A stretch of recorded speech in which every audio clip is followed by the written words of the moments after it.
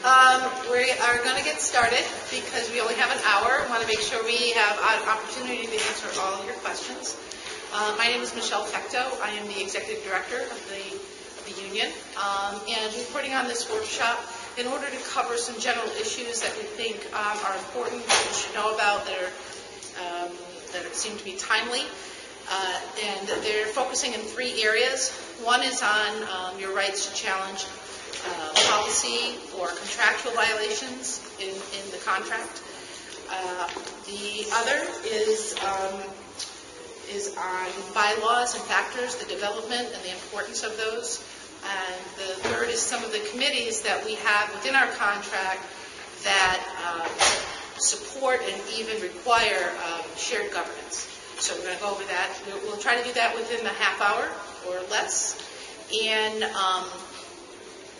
And then we will open it up for questions, and it'll just be whatever questions you want. So it's a really informal format. And I wanted to thank Ricardo Villarosa. Ricardo Villarosa is the union's contract and grievance coordinator for the academic staff. So, our counselors, librarians, advisors, extension coordinators, people like that. Rita Casey is our grievance coordinator for faculty, and she's also associate professor in psychology. And Ricardo is in the Dean of Students office and works there and is very knowledgeable. He's also an attorney, so an extra bonus. Okay. So with that, ready to get started? Sure. Okay. Hi, everybody. You're all very far away. That's all right. We talked a little bit about this. This is going to be very informative. There's a bunch of materials in the back, and we'll, as we go through, may refer to some of them. The thing that Rita and I and the contract enforcement team would like you to know that you may not be aware of is that we have grievance coordinators and contract implementation officers on both the faculty and the academic staff side, and we have Michelle as the executive director and Charlie as the president, who, if you have been involved or know people who have been involved with issues, grievances, challenges, we tend to work as a team. What happens when people see our titles, grievance coordinator? Two different things happen very often. Either somebody says, "Oh no, I don't want to talk to you yet," because they have a problem, but they don't want to go all the way to the grievance process and think that we shouldn't be talking to us, or they want to talk to us because they're not happy and that's got to be a grievance. So those are two ends of the spectrum that if we do anything to let you know about what your rights are and how we work for you, is that there's a team, a contract enforcement team that gets together, we work together, so you can see any of us if you have questions or issues along the way, and if it's not something that we're handling directly, we can get you to the right place. You also have your council reps, both on the faculty and academic staff side, and that's an initial place to have some of these conversations too, and find a way to get to us. And with that broad overview, I'll turn back over to Rita. I just also like to add a couple of things to that very often people have problems, and there's a difficulty. And only a piece of that is something that can be formally grieved through the grievance process. That doesn't mean we won't listen to you and won't try to help you with other things. I mean, that's one of the things we want to do, is to help the university run better and have things work better for you. That's one reason why we have those contract implementation officers who often are willing to go with you, as we are, to go talk to administrators to try to work things out without getting to the point of filing a formal grievance. But I would say it's really hard. There are people who are really afraid to come to the union. They're afraid to come to Maccabees. They're afraid to come to the third floor. They're afraid to call the union. A couple of weeks ago, I received a phone call from an unnamed faculty member who was speaking on behalf of another unnamed faculty member. And I did meet with the person, but it was kind of like, well, we're going to such and such a restaurant, and I'll be at the third table dressed in green. because they really were so afraid. And that tells you something about how toxic the work is where they are, that, you know, they're so scared that even coming to ask for help scares them. So that happens.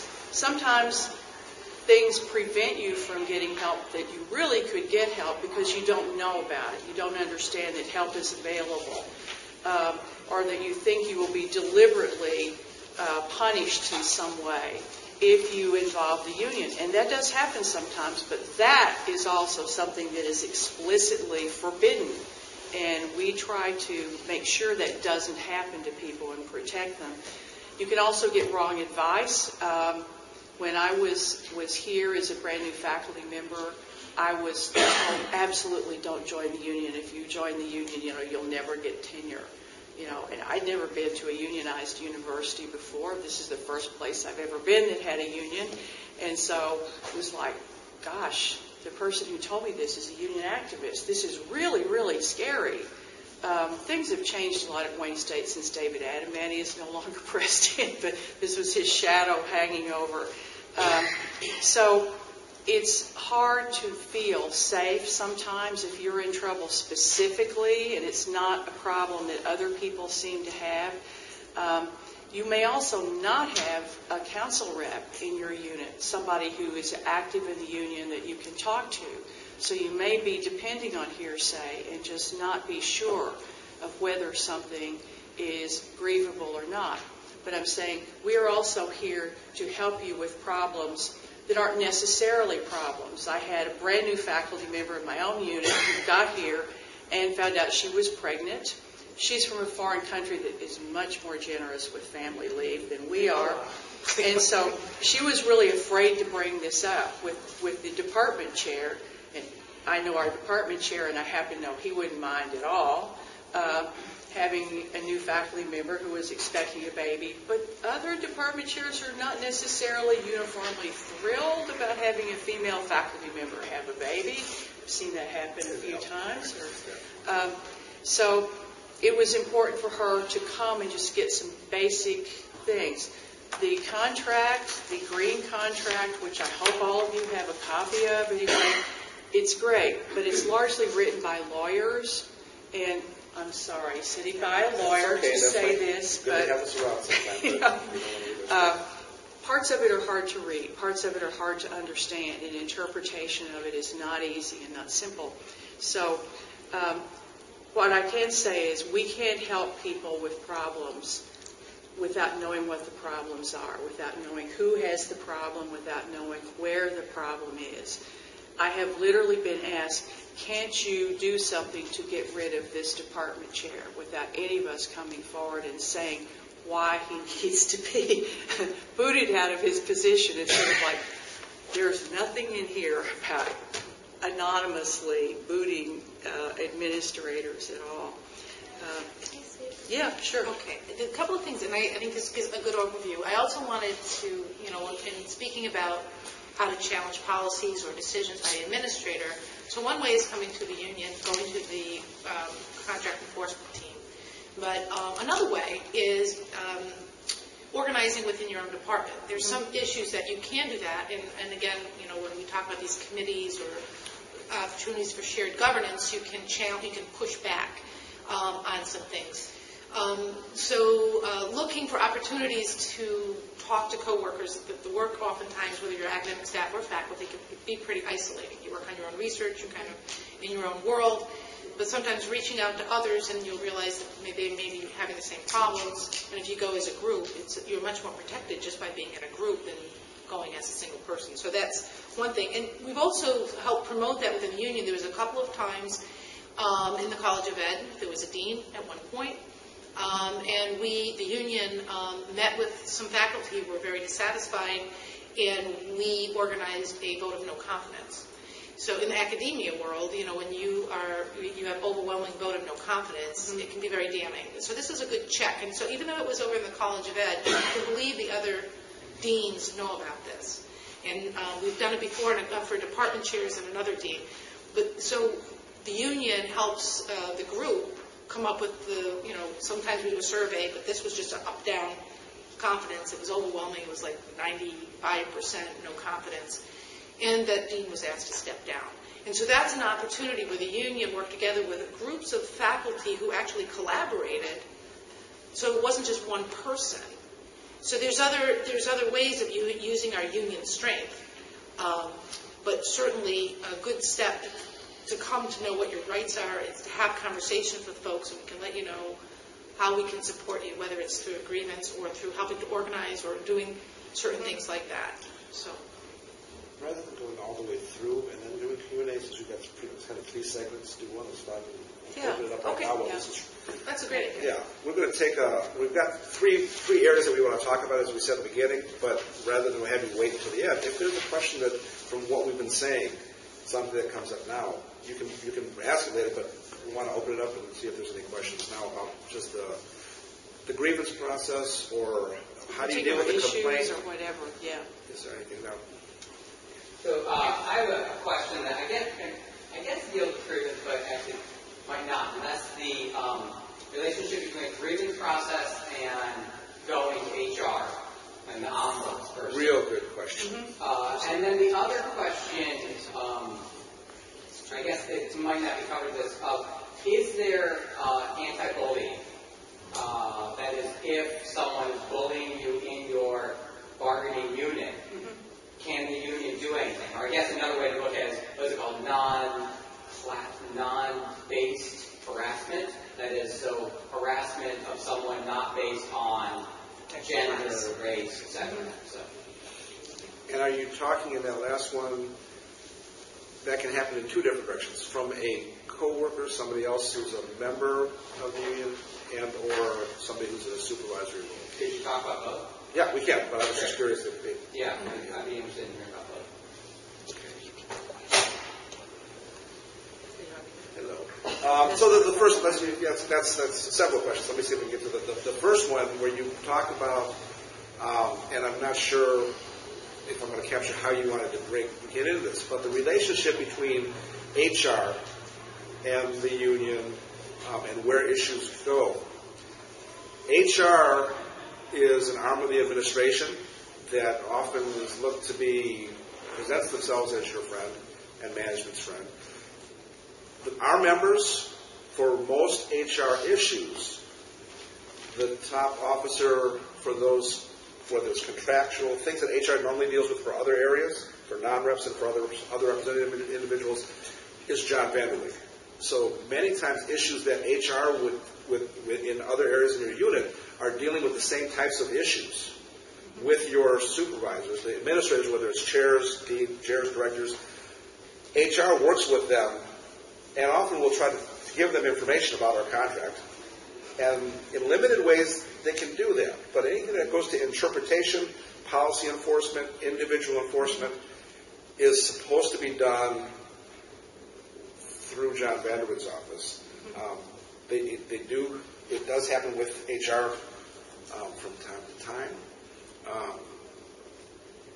But very often HR, and recently we've seen, since the new reorg that happened a couple of years ago, HR has some new leadership, and very often they get it wrong.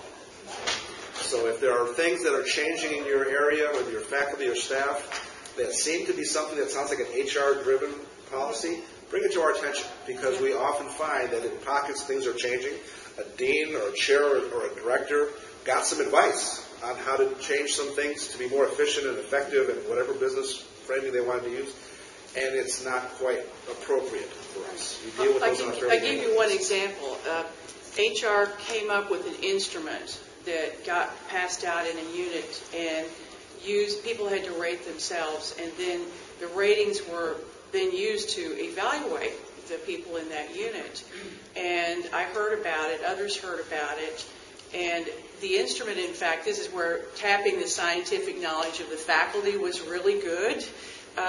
The instrument was totally bogus, without any validity whatsoever, and it has sort of one model personality that everybody's supposed to have who works in a work site, and it's sort of like, are we individuals, or are we supposed to be clones of each other here? Well, they're not using that instrument anymore. It's not strictly a grievance sort of thing, but working with HR and working with John Vanderweeg, it was sort of like, we're a university. Do we want to use something that our experts would say is wrong? You know, so it's not in the grievance, but the union definitely had a role in getting this particular thing stopped. Is there any time when you should go to HR and not to the union? No. No. we may direct you to some part of, but yeah, no. There's HR. There's also total compensation and wellness, which is part of over in there, and so there's times where we'll send you and work with that. But if there's you should. It's always, as a general statement, as much as that can be, we always need to stop and check with us first. The main thing is we need to have information about things that are going on that are new, different, weird, strange, or whatever, are wonderful. So we know what's happening in case there is something done that really clearly is a violation, or that we can keep it from becoming a violation by stopping it in midstream. Also, I'm not quite sure where you're coming with your question, but I'm not aware of any anti-bullying policy. There is an anti-violence policy, which is quite broad and has been used in strange ways at times. Like somebody raises their voice, they're told they're bullying, so I would say that the new a thing over in the medical that's school what I was going to say. refers to. So there is this, we had a civility policy. So anytime the employer, or any employer, when the administration wants to impose a new rule or regulation, like in the medical school, I think it's called professional conduct policy. Mm-hmm. It's very broad. They're required by law because we have a union and we're recognized. Majority of people voted for it. A recognized union, they have to negotiate wages, hours, and working conditions. They cannot unilaterally impose a policy that affects wages, hours, and working conditions. So, for instance, I remember when I first got here to the union, they wanted to just do away with cash in lieu for benefits. And I was like, well, you can't do it mid-contract. You have to negotiate that. You have to negotiate with the union. Mm-hmm. And I'm talking to the head of HR, and he's like, well, I don't know about that kind of stuff. But I said, well, then you shouldn't do it if you don't know about that kind of stuff. So they had to retract it and give people back their cash in lieu. Because the law says, and that's considered an unfair labor practice, that now, there might be times that they make rules, we don't know about it, so bring it to our attention, because I didn't know about that thing in School of Medicine. And there might be times where they pass rules and it's pretty innocuous, it's no big deal, it's not, we don't think it's objectionable. But what we've done in the School of Medicine is we've requested bargaining on it. And when you do that under law, they're supposed to suspend it. So if they try to impose something, you request bargaining. We have so much time, then they can't implement it until they meet and bargain. And if they do try to impose it, then it's another violation of law. Does that help? One of your other pieces with the bullying, and you wanted us to address was if you have an issue that's with a supervisor versus with another member, and we often get those where it's making your workplace uncomfortable. We don't grieve against members. That doesn't mean you can't come and talk to us, because very often if there is an issue, it may be that we need to let management know that they need to manage, and sometimes that means unpleasant things to make sure that the workplace is appropriately comfortable and that everybody can get their job done, because whether that issue comes from a member to member or from somebody else, from a supervisor or somebody else in another unit, it's management's responsibility to make sure those things run smoothly as part of their management role. So sometimes it's a matter of having a conversation. If it's with a supervisor, then clearly there's more often situations that we're involved with, and depending on what it is, it may be a conversation, it may lead to agreements. But both of those cases should be brought to us, and we can see what we can do to assist. How we assist may differ. Did you have a question? Just a quick question, still on the subject of grievance.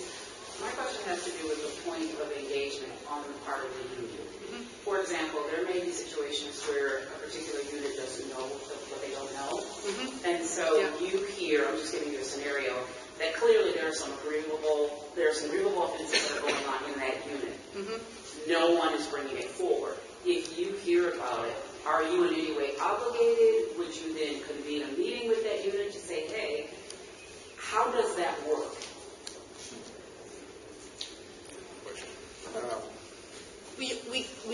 convene a meeting, we oftentimes it's individuals or a group of individuals who come to the union office because they often want to meet not in the eye of the boss or their director. So they'll come and we'll have a conversation, and oftentimes you have to investigate it further. You need some documents and facts. You know, we can't go on rumors or hearsay, so we need to be able to show that there's something that actually occurred that's in violation, in order to grieve it anyway. So we generally have those types of meetings. We have had meetings where we meet when there's been problems, like with the selective salary, where we'll meet with everybody in the department, especially those who are on the selective salary committees, to try to clarify things. And we've all done that kind of stuff. So, but if this is an example, let's say, for example, it's a toxic environment. Oh, There's fear of reprisal. Right. You have that situation, they're not going to come forward under any circumstances. And so I'm asking, is the union at that point, you know full well that there is a grievable offense, or can you then supersede that? And that's why I paused at the first one, because I wanted to hear you, and you said it again. It goes back to what Rita was saying. The idea that we are fully aware that there's a toxic environment, if we can't get anybody to talk about it, then it's, you know, are there rumors and rumors. We heard from the School of Medicine that the law school is having a hard time. At some point, our step would be, are there members of the School of Medicine who are willing to come talk to us? There has to be evidence. If there's not evidence, we could write up tons of sheets saying this might be happening, this might be happening, but there would be no proof that that occurred if people don't come forward. That's the difficult kind of thing. Along those same lines, we oftentimes, and this goes to what you can do, what's the step point of engagement? We oftentimes will have somebody say, you know what, I've heard this is going to happen, or somebody told me this is going to happen. And if whatever this is actually happens, it will be something that the union can act upon. But when it's still in that, well, we're thinking about doing this, we're talking in the corners about doing this, we're having a lunchtime conversation about doing this because we happen to have side relationships that cross management member lines, but there's no real action. There isn't an email, there isn't a statement in an open meeting that's going on some minutes somewhere. There needs to be something that we can grab hold of and say, okay, because we have to go someplace. Our first place to go is to the administration and say, you know what, there's something going on because this is not the union's contract, it's not the administration's contract. It's a joint contract. And so if we want to go and say there's something that's not going right, we can't just say, you know what, we've heard a lot of rumors, and they're getting louder and louder and louder, that there's something really messed up in School X. I would say one other thing is that we're up here doing, grievance stuff. We have contract implementation officers, but we have hundreds of members. And if you as a member know someone in that unit, you are empowered to go talk to that person and try to lower their fear and say, I actually talked to two people last semester briefly, one who sort of dragged in her friend who was afraid to talk and be seen coming into the union office and so on. And we hope we get to the point where as a union, all of us can talk to someone that we see having a problem like that. Now, if they're so isolated from other places in the university, they don't know anyone, no one really knows them, no one knows something's happening. But if you know something is happening, if you can talk to people there, that's one of the first places that grievances often start, or some kind of action is someone talks and said, I've gone to the union office and no one has written me up, no one has, tried to do something bad to me, etc. That degree of trust among members is probably the best place for that unit to start changing and being different. I think that's an excellent answer. And so, in the sake of time, we're about halfway through. I'm going to see if maybe we can move on to the next topic. So, if we miss somebody, just come back for questions and answers. Okay. The topic is now about factors, bylaws, how they work. And Well, I'll say one thing. There are a set of sort of big, broad standards or the factors, and when you're evaluated annually, if you are, if you're coming up for ESS or tenure and promotion, those big principles of what you're supposed to be doing are supposed to be used to evaluate you. And some units, you're supposed to get those at least 12 months ahead of time before you're evaluated. You're having more fun over there than we are. It's HR. You killed another employee. Yeah. At any rate, some people don't know about those factors. They've never been told, or I know of a case where people were sent factors from some other unit than theirs by their administrator. And that's one of those processes in promotion and tenure that wasn't handled appropriately. Or a new chair comes in the middle of the year, and they're clueless about those factors. They don't know the contract and the procedures well. One of the things that happens is those things and the bylaws get worked on by people in the unit, and it's often something like, ooh, I don't want to volunteer to work on that. That's going to take me away from my job. I'm not going to be able to do what I need to be doing if I'm sitting in some committee meeting rewriting something. But those are really important. And if you are on a committee that works on factors or works on bylaws, that tells the administrators that you're a serious person, that you're watching how you're going to be evaluated, that you're taking care. You want things to be done correctly in your particular area. How many people have department factors or know they have department factors? I take it that others do not have department or know if they have department factors. Okay. Yeah, a lot of departments I'm finding it's real hit or miss, and I think factors are really critical because it stops arbitrary treatment when you're being evaluated. Because the rules change, and you'll get whether it's a new administrator or just somebody who doesn't like you and wants to give you like, oh, you should have had 2 publications, or you should have gone to 3, presented at 3 conferences, or whatever it is. They're just kind of winging it.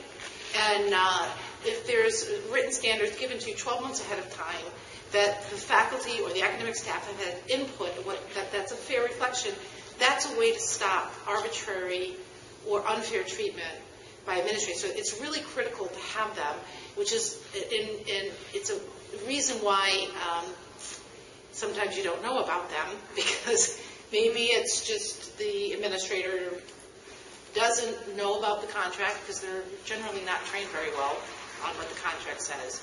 And maybe it's because they want to have their own sets of rules and how they feel at any given moment what those rules should be. So I think it's really critical to make sure to see if you have factors. If you don't have factors, you can come to the union. We have templates that you can use. We can help you organize a committee to make sure you have those. Same thing with bylaws. They give the rules of how it's run. If you don't have the bylaws, then it's all up to your director or your administrator or your chair.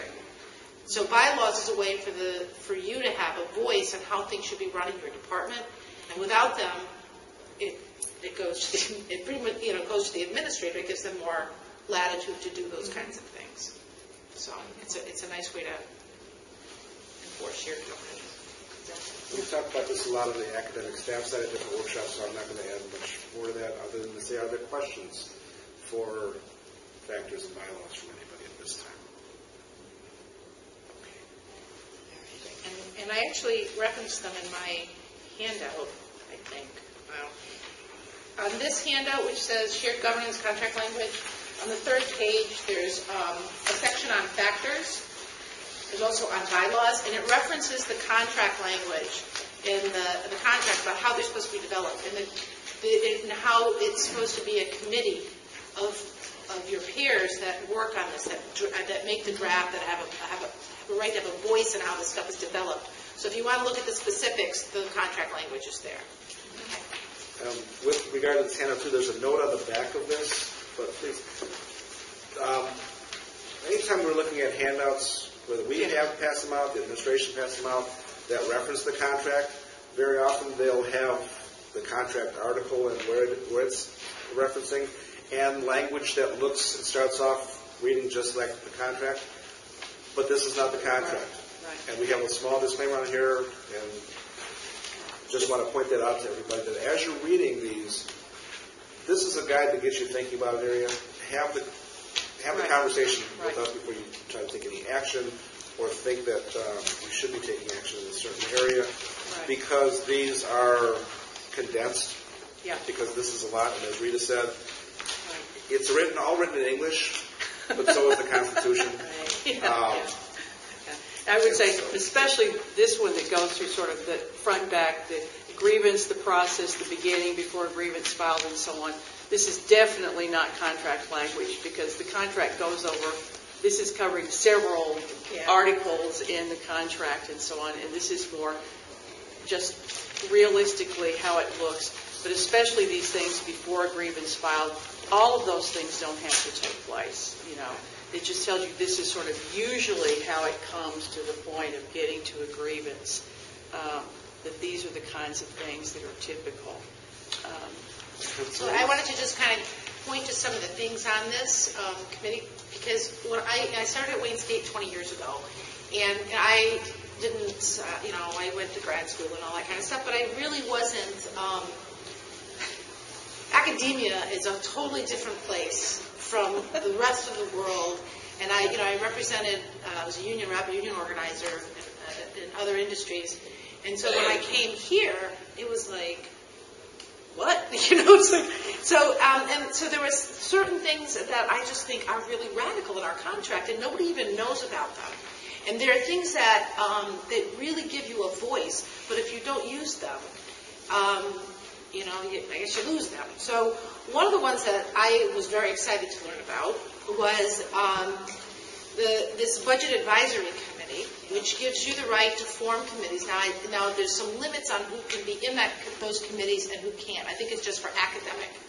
So if you're in a division like Barbara Jones, I don't believe you have a budget committee, right, Barbara? Right. Okay. So you have to be in an academic school or department to have these.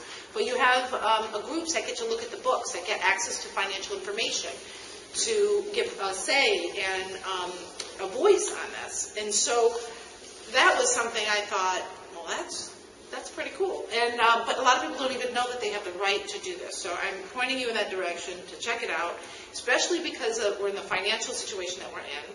I know the School of Medicine, we had some issues with this because they have this crazy deal where they have our Wayne State University here, and then they have this private organization called University Physicians Group, which is, they consider themselves private. They don't want to share their information, but we challenged that in the Michigan Employment Relations Commission, and we got the administration to agree that they should be budget committees and advisory committees even for that section. So that's something you should check out. The third one down is the one that sort of really floored me, and you may know it already, but that's where you get to review a chair or a dean in the department, and in that there's actually faculty or academic staff members on these committees. Now, you have to be in a department that has at least 5 people with ESS or tenure in order to form these committees. But if you meet that threshold, then these folks are subject to review with faculty and academic staff input. So if you have somebody who is harassing you or is unfair or is not doing a good job as your academic leader, there's an opportunity. And it happens the year before their contract is up. Mm-hmm. So you find out when their contract is up, how long and when it's going to be renewed. And then then you can start pushing to get a review. I know we did step in pharmacy where there were some issues, and we had to really push, and the provost office helped us to make sure that happened, where they had to do a review. They do surveys, get people's input. So you might have been involved in that.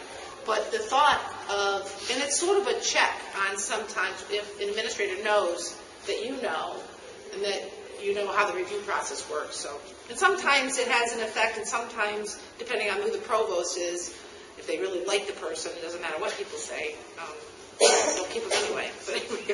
But it's still, it's a good process. So then, of course, there's in the hiring. So when you hire, contract also says before they hire someone, in a position, a bargaining unit position, they're supposed to consult with a committee in your department. They're supposed to also, there's also language in the wage, Article 12, that they're supposed to disclose and have discussion about the salary. So we had a problem with academic staff where they were hiring out of the dean's office a bunch of advisors. They just sort of, did whatever they wanted and didn't consult with these committees. And it created a real problem because they weren't part of the process, and it made people feel like they were disregarded. And so they're supposed to have these committees. So if you're doing hiring, you should be there should either be a committee or they should consult with the folks with tenure or ESS. Now, there's been some discussion about possible layoffs in some areas. I don't know. I don't think it's going to happen. It's rumor at this point. I can't confirm anything, but we all know that the School of Medicine is having some really serious financial difficulties, where they're bleeding about $20 million a year. Some people estimate a lot more. And so if we ever come into the process, the point where we need to talk layoff, there's supposed to be these advisory committees before and that come up with a plan to look for alternatives to that, to save money. I mean, we have, and one of the reasons why we have all of this shared governance is because we have people who work here who are experts, who are really smart, who are it's to tap into the knowledge that we have here, to have them on the committees. Now, sometimes people don't want to hear what you have to say or won't acknowledge that, but those people aren't very smart. So the last one is Article 24. We've had a lot of discussions about that, and there's also some opportunities for evaluating for. We don't call it merit pay, we call it selective salary, because we think oftentimes the people who are most meritorious aren't selected for an increase. So, not always, but it's unusual. So that's the overview there. I have given some definition of some terms. I'm guessing you all know of them. And by the way, there's actually contract language that says you have the right to be given time to participate in these sorts of activities as well, that should be part of your job. Right. I know, for example, that going back to the factors, that one of the factors for academic staff is sort of professional growth and activity. And this was several years ago, so I don't know what the union ever did about it, but someone, in fact, was asked to present at a conference for people who do academic staff advising. I think there's a couple of professional organizations, and the chair said, no, we won't give you travel money to go to this conference and make this presentation. And then at the evaluation time, it was like, well, you haven't engaged in any professional activities. It was like, this is not right, obviously, because the chair was really preventing the person from doing the things that they needed to do in that case. Setup. Yeah, it was a setup. That's the kind of thing the union could definitely have sunk. We could have sunk our teeth into that. I don't think it happened. We've had situations like that. We can't force the administration to give the money, although there are sources of money that, especially on the academic staff side and the faculty side, for professional development activities that come from a variety of sources, including the provost office. But on the point of the peer-reviewed selection, selective salary is a peer review process, and part of the benefit of that is if you're at those college or division level committees and somebody is not presenting as much in terms of their professional development and achievement, and they've got in their narrative, requested and was not allowed to participate. That's where the peer review process helps smooth that out. And at this point, unless there's something else, we should probably open up for questions. Yep. Any questions? And it doesn't have to be on these topics. It can be on anything. Anything that we have. Here and there. Second year. I have nitpicky questions. On the chair, director, dean, would that also include associate deans? No. Unfortunately, no. And then for budget, that would be actual budget, not the prospective budget published in the budget book that we already have. Well, the budget book comes from the Board of Governors and it's broken down. Right. It's kind of a high level. Sometimes it drives down, but that's for within your college. Sure, but we have the right to the actual spent money, not just. Well, there's some language in the contract forgive me for not being able to quote it exactly, but it speaks to that you should have access to the information that you need. Okay. And also under the Freedom of Information Act, because you're a public entity, you know, you have the right to get all sorts of data. Now, There are universities, you can go to the library at Michigan or Michigan State and get the entire thing down to how much money Department X is spending on copy paper. You can't do that at Wayne State. Exactly. I don't know why. The actual language for the Budget Advisory Committee is Article 31, and I won't read it all here, but as somebody who served on the law school's Budget Advisory Committee and with the Academic Senate, what we often hear is that based on the way the language reads and how it's enforced, the advisory committees are advisory, and so that's less than consultative.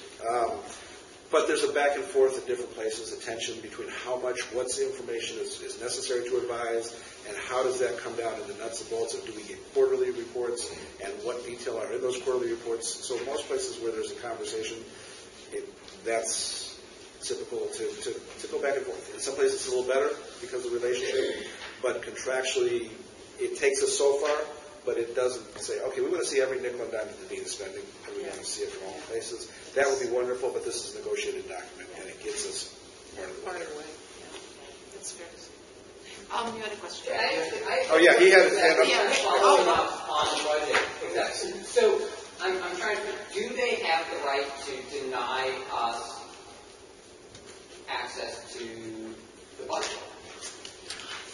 Well, To money spent? my issue is with this, I don't think they out and out deny.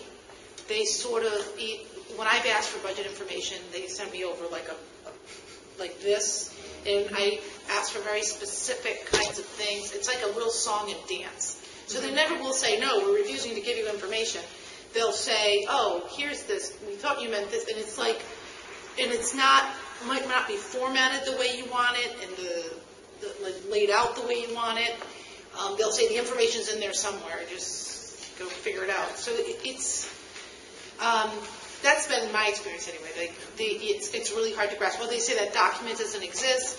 If you FOIA it, they can charge you all this money to make it. I'll say in class especially, because I've seen a little bit of this, most of that withholding of information is at the dean's level, not in the department specifically. All right, so I was told, if I can, that they will not show us the budget because they don't want us to see what they spend on individuals.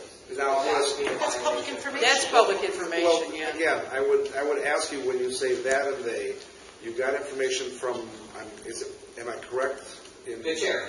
From the chair. And are you familiar with who's in your budget advisory committee? Me. Okay. So you're having the conversation. You're having so that would be a thing. Come and talk to us. Right. It's the same kind of tension that we would have going back and forth with deans or chairs, and it's a continual conversation. And we can say, yes, they don't have the right, what it'll actually put in your hands, and the specific questions you're trying to get to, come in and we can try to give you some strategies and we'll work on that. I mean, ultimately, we could make a request under labor law, the Public Employee Relations Act. The union has the right to information to monitor the contract, and if they don't provide it, we can file an unfair labor practice. So now,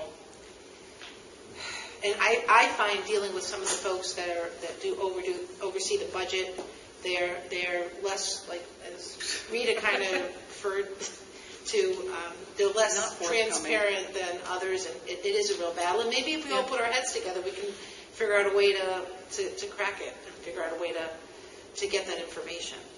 Yeah. Yes, sir. So as faculty, full-time, 18 years in, a couple years ago when my chair suggested that my line was not going to be renewed, that I should get my act together and I won't be rehired because I don't have the academic standings, but I have the work standings as my credentials. I spoke with you, Michelle, about it, and then last year I spoke with Mr. Parrish about it because it was was continuing. Now that my chair then is in the provost office, my dean suggested, well, it's going to be up to your chair. You know, all I asked was for an advance in title from lecturer to senior lecturer. And it was basically stated that what they waived for my academic requirements for the lecturer didn't equate to the senior lecturer, even though the P&T committee passed me to get that. And the chair passed it forward, and then John Vanderweg, who was my chair, who suggested me to leave, turned it down. Is that a grievance, or what is that? Well, Because I'm going to retire anyhow. I'm just going to leave. yeah.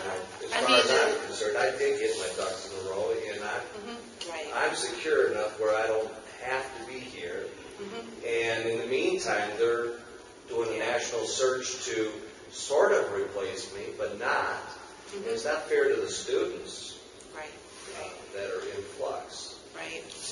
On those kinds of, did you want, am I talking too much? No. On those, all right, so when it comes to promotion, tenure, it's a peer review process. And because it's a peer review, and also because the contract recognizes that, we can only grieve if there's what we call a procedural defect, or if there was not fair consideration. And that's where somebody manipulates the process, or they don't follow the process, like they appointed everybody on the department committee and they were all friends of the chair who didn't like you, or something like that. So there's a procedural defect, we can grieve the process, but the outcome of the process we cannot grieve, because by contract, by law, we can only grieve the other party to the contract, which is the administration. And if they interfered with the process to make it tainted, then no. And a lot of times these evaluations are they are subjective. And we try to keep the criteria and the factors, but when you get in a room with a group of people making an evaluation on somebody, it's their expert subjective opinion. And sometimes that is not always. The thing is, you should have gotten a letter from Vanderweg about why he said no, even though the lower levels had said yes for you. I would also advise you to ask to see your personnel file and look through it and see if there was something in there that, was persuasive. For selective salary, I wasn't even included in that because my contract was going to expire. The dean had all my materials, and then when he was finished with them, the 9-month people in the committee were gone, and they wouldn't reconvene.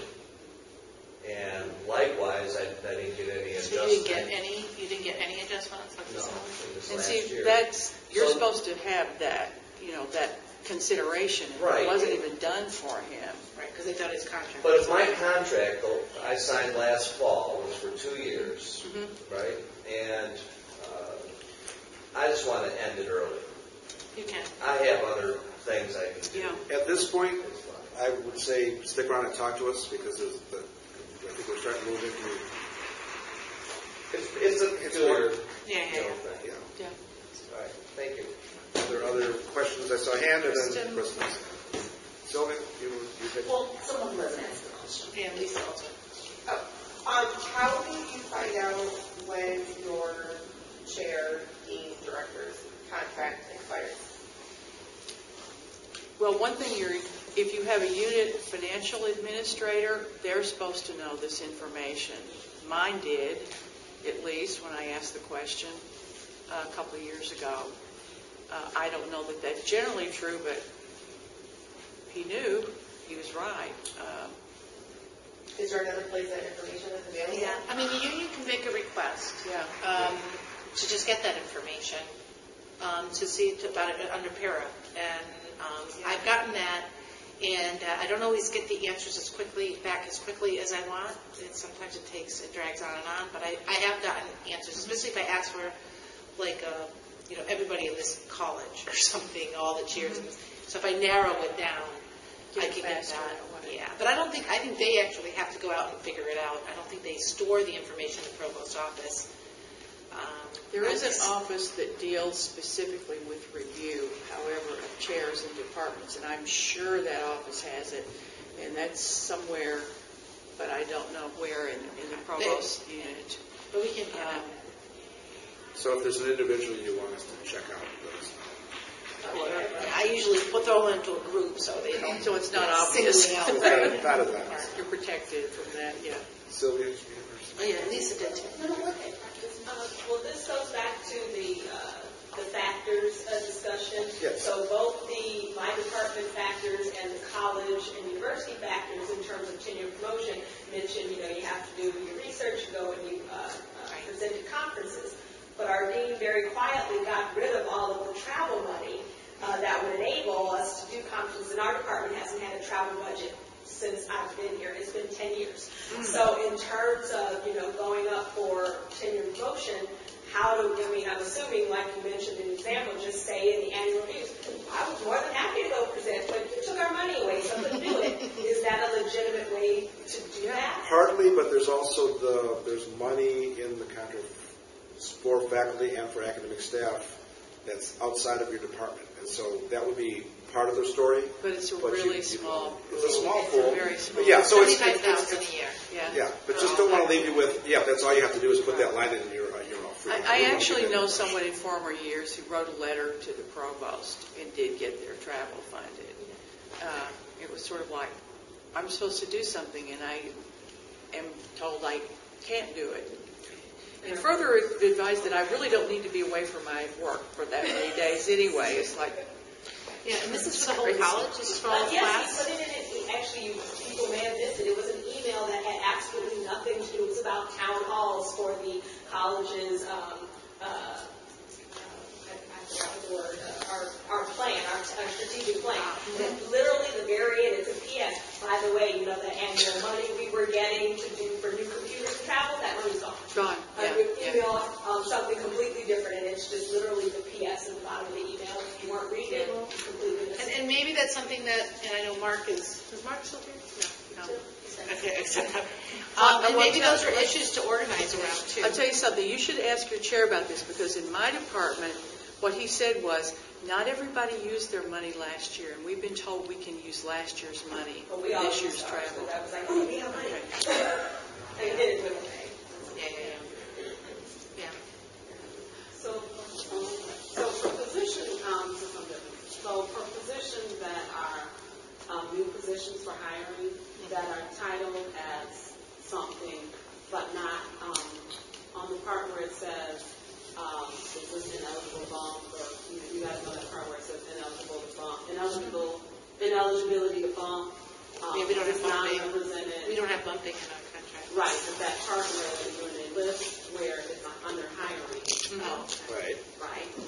So if the title is a title that's in the faculty and academic staff classification, but it says not applicable, which when it's not applicable, that means that it's a non-represented position, right? No, not necessarily. But not applicable depends on what it's not applicable.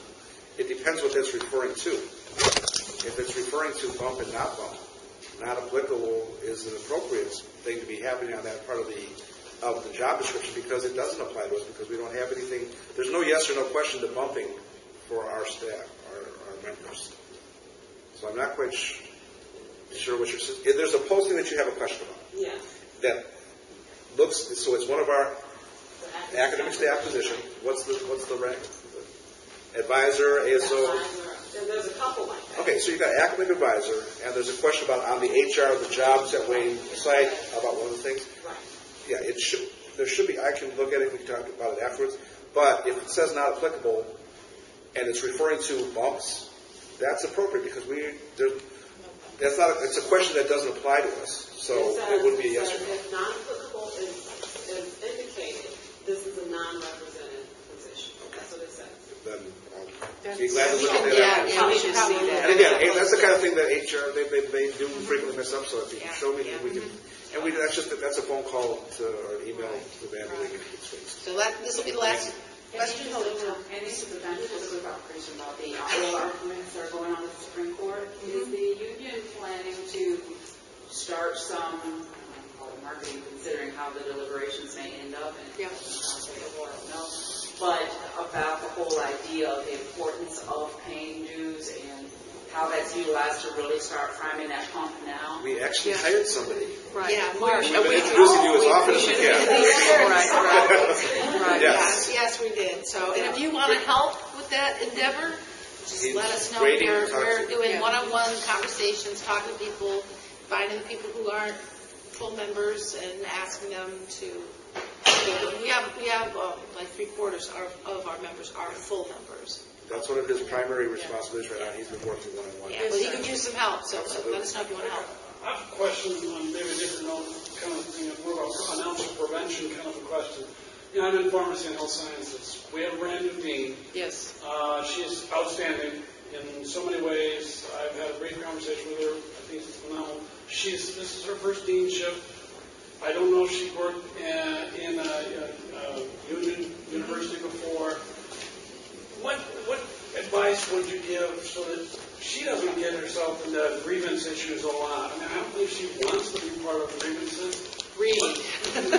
I go in with a contract and say, You know, maybe you and Jesse and the other council reps Yeah. can go and just have coffee with her and just talk to her and say, we're here to support you. We want to make sure you don't violate the contract.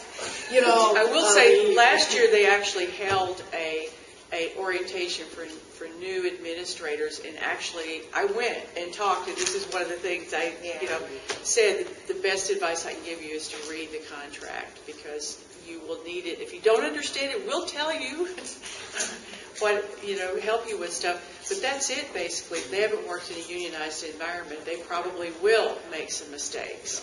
But I think it's good for you, it's an opportunity for you to have a good relationship. Right. You don't want to be the first meeting to be when something goes wrong, and it's Yeah. better to do it on a, sort of a neutral, positive note, I think.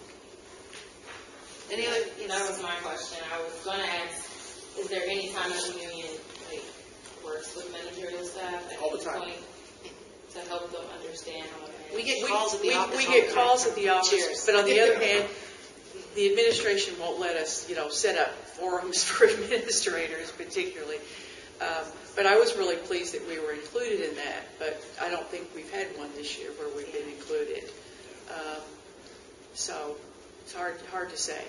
Changes in it. We're going to be getting a new provost one of these days. That's going to affect a whole lot of how things are done, and I hope we get a provost who's a good person.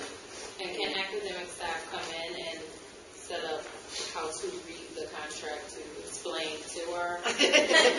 Well, you can I get some don't of wanna those go with the handouts. book Get and some of say, those yeah, handouts on yeah. academic staff. I should say, reading the contract is the best thing, but even for administrators, we have Right, limited I mean, time and limited right. understanding. Having the relationship, what Michelle said, is important that if they're drinking water through a fire hose, they're not going to, even the best intentions aren't going to read this until it's too late. But starting those relationships, especially if you have that introductory period, say, hey, we're a resource.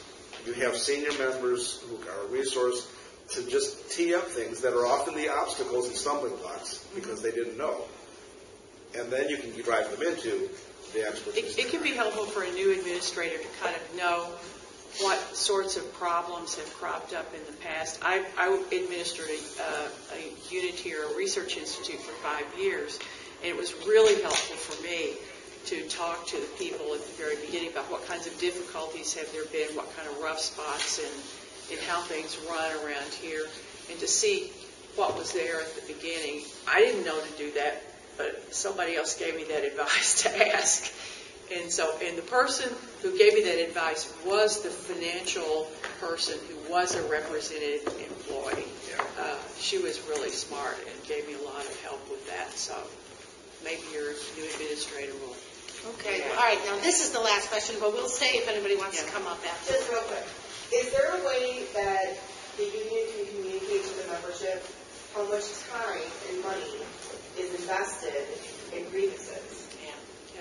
So that people realize I don't think they how do many either. grievances there are and how much it costs to defend someone. Yeah. Right. I think in general, they don't understand. I got a very irritated email last Friday, or 2 Fridays ago. They had taken my email off of the union website, which is there as grievance coordinator. This person had called the union office and no one answered the phone. They left a message and they didn't get a call back. Well, 3 of the 4 people in the office were at conferences that particular day. And this person said, oh, I thought there were a couple of dozen people sitting around the union office drinking coffee and just not answering the phone. And so I've said, I'm not paid to do this. I do get a course release, but I'm not paid no cash for being here during the academic year. And I'm saying I think that people don't understand that I don't know how many grievances we actually filed last year, but we fielded dozens and dozens and dozens, well over 100 questions. Right. I know right now we have a list of, it's a chart, and I believe it's 16 pages long of current issues we're dealing with right now. That doesn't include the academic staff, which is another 3 pages of issues. And some of those are filed grievances, some of those that are in process that we're trying to do something about it without it having to go to the grievance procedures. But it is very, very time consuming.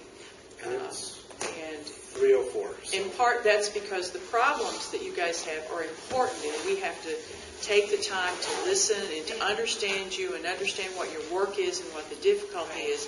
If we don't take that time, we can't fairly.